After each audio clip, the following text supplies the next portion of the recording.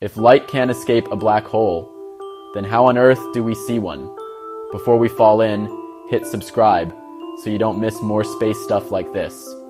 The trick is, we never actually see the black hole itself.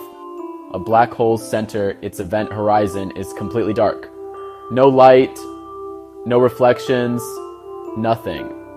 But black holes don't sit quietly. As gas and dust swirl toward them, this material forms a super hot spinning disk called an accretion disk.